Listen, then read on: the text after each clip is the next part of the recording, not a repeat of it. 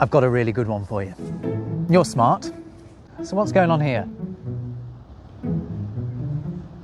I know exactly what you're thinking. You're thinking, Rob, that's clearly an umpire wearing an apron being harassed by an adder, Britain's only venomous snake. Nuh-uh.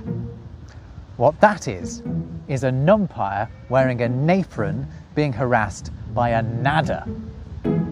I mean it. For centuries, we've been getting these words wrong. The fact that in English we put an instead of a in front of nouns beginning with a vowel is a minefield for mistakes.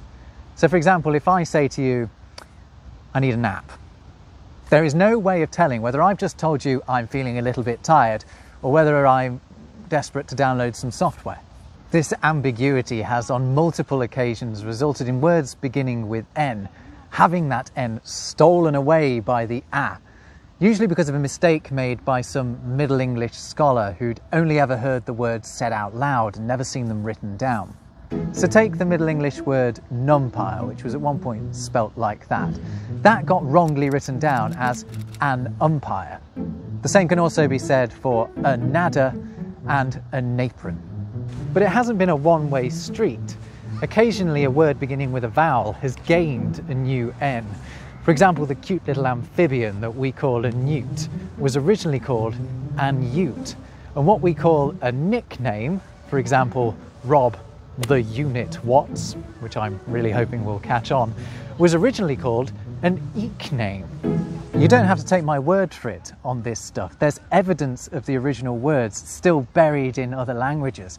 For example, the French word for a tablecloth, nap, has the same root as napron and also napkin.